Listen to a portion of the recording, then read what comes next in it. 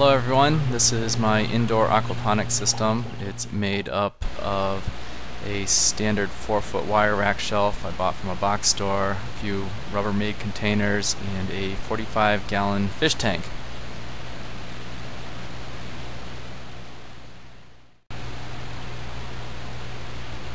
The grow bed consists of a Rubbermaid container that's been cut in half.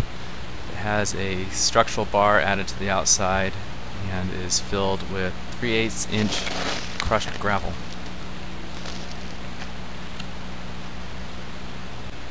This uses a Pail Siphon, which is used for flooding and draining the system.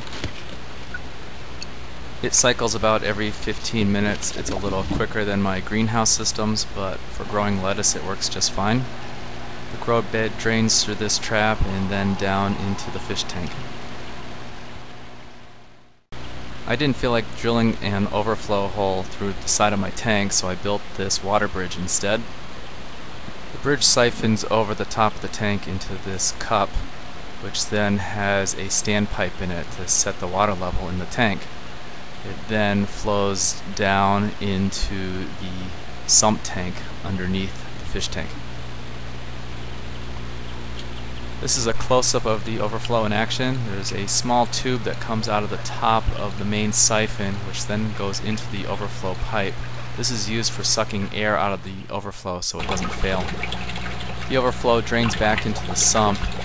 I have it draining into a kitchen strainer to catch some of the larger solids.